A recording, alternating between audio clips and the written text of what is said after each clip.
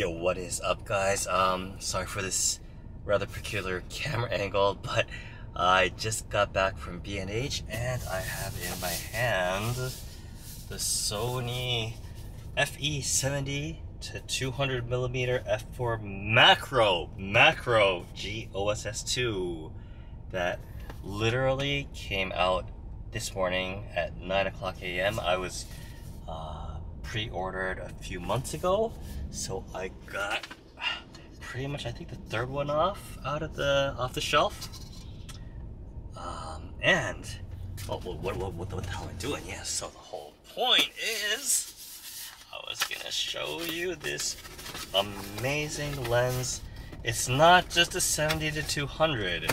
It's a goddamn macro, and the box is empty. It's already on my A7 IV, and the macro capabilities are like, oh my effing god.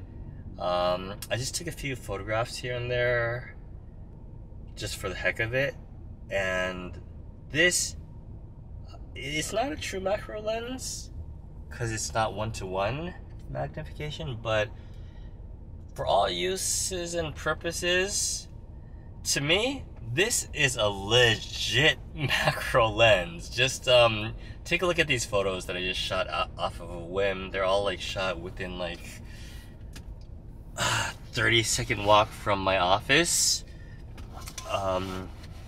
No time was put into composition or anything. I just kind of whipped it out during my lunch break and I just shot a few photos. And if you're interested, take a look. I hope to write what age am I from? I hope to make a video about the lens, but then there are so many videos out there already, so what's the point?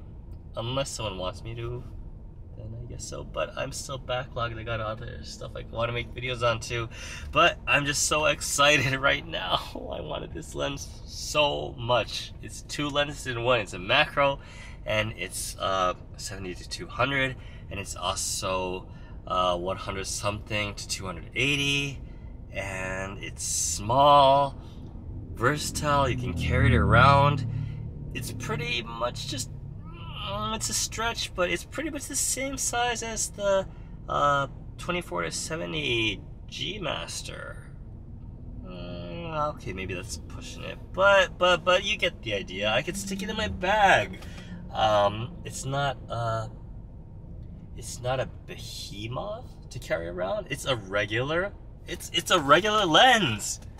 It's no more heavier to the feel than putting on what was that, the lens that's on here right now, the 24 to 105 OSS G. So yeah, I'm just really happy, and I hope I will stay a happy customer for now. Oh, and here's the hood.